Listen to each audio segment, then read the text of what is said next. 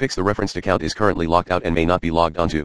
Solution 1. Completely turn off your computer and do not try the password for 1 day. Then you can try again with the right password. Additionally, Part 1. Change the maximum password age. Below are detailed steps. 1. Press Ctrl+R and enter gedit.msc. 2. Head to Computer Config. 3. Windows Settings. 4. Security Settings. 5. Account Policy. 6.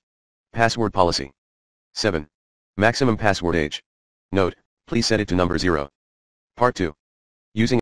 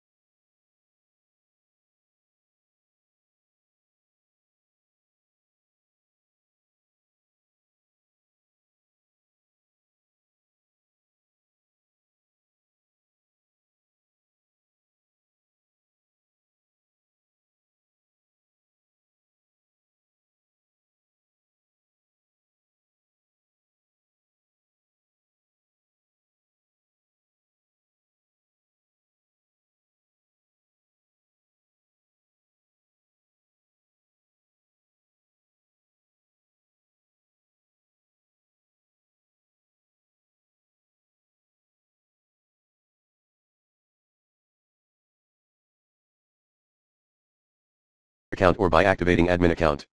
1. Create a new user account, using CMD or flash drive, and try again.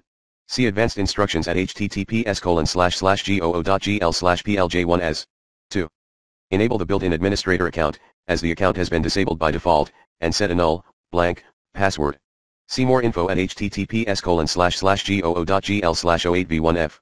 Tip, you can enable it by booting a Windows 7 install DVD or flash drive. 3. Changing the system date. Go into the setup options F12 on boot up. Change the system date to something ridiculous in the future, refer to the above image. Apparently far enough that it is beyond whatever threshold is set for the length of time before the user is available again. Solution 2, 3 and 4, work for Windows 7 or Windows Server 2008. 2. Create a new user account and try again. For power users, see more info at https://goo.gl/jk4fc. 3. Check the username and password you entered. Try logging in your system, later. And, check the following settings: Control Panel - Administrative Tools - Local Security Policy. Security Settings - Account Policies - Account Lockout Policy. Account Lockout Threshold. Then, type, number, 0 to make the account will not lock out. Save the change you made. 4.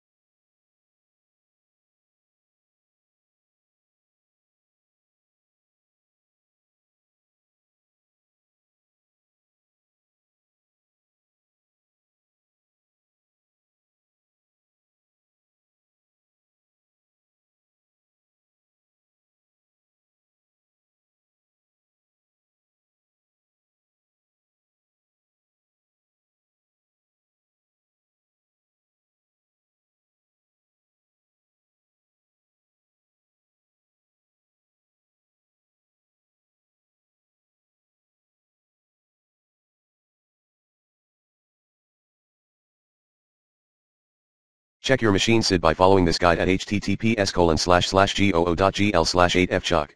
Also, you check your local security policy property network access, sharing and security model for local accounts found under security options.